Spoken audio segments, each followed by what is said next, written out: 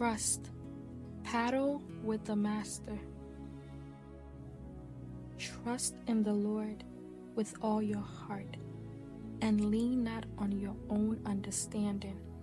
In all your ways submit to him, and he will make your paths straight. Proverbs 3 verses 5 through 6. Trusting God means to have complete confidence in his plans, timing, and his character, even when circumstances are uncertain or difficult. To trust God involves surrendering control, believing that he is faithful, loving, and all-knowing, and that he will work everything for good according to his purpose. Romans 8 verses 28. As Proverbs 3 verses 5 through 6 teaches us, trusting God means leaning not on our own understanding, but committing our lives to him with full assurance that he will direct our plans. Trust is beyond a feeling. It's a choice that we have to make daily, to place our hope in God's wisdom rather than our own. It's choosing to believe that God's plan for us is good and his hands hold us securely, even when our eyes cannot see the way. The act of trusting someone isn't easy, especially when one has been wounded. Imagine having a mirror and it gets broken. It won't be easy to put it together. Sometimes, due to our past experience, trusting someone doesn't come easily to us. It's like a new language that has to be relearned. Trusting God is as essential to life as food is to the body. There's an African proverb that says, "Wisdom is like a baobab tree. No one individual can embrace it." In the same way, trusting God requires more than human wisdom.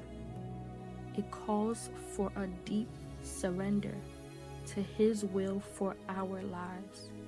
We need to seek God for wisdom and trust his will even when we don't understand. Trusting God means understanding that he works in his own time, not ours.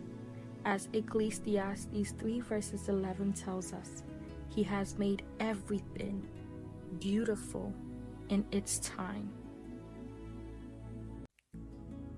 Trusting God isn't about receiving instant miracles to our prayers, but rather it's about believing and standing firm in our faith and the character of God.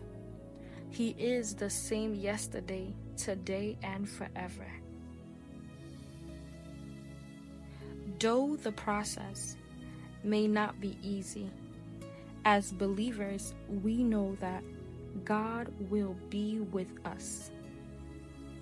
We must trust in the process, much like the farmer who plants his seeds and waits, knowing that with time, the harvest will come. The process of trusting God shapes us.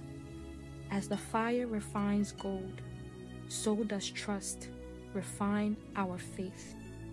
Through trials, we learn to trust God all the more, as we realize that our strength alone is not enough.